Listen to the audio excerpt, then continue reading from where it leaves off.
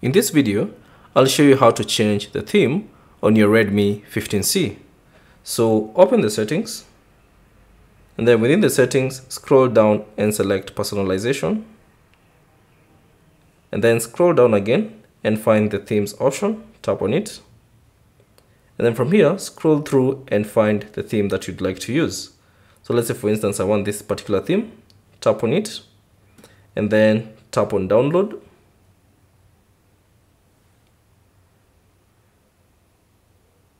And then once the theme has been downloaded, all you have to do is tap on apply and then choose the section that you'd like to apply this particular theme for. So be it lock screen, home screen, on the other options, tap on apply.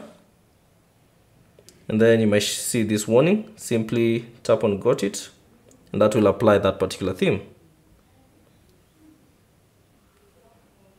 Thanks for watching, and I'll see you on the next one.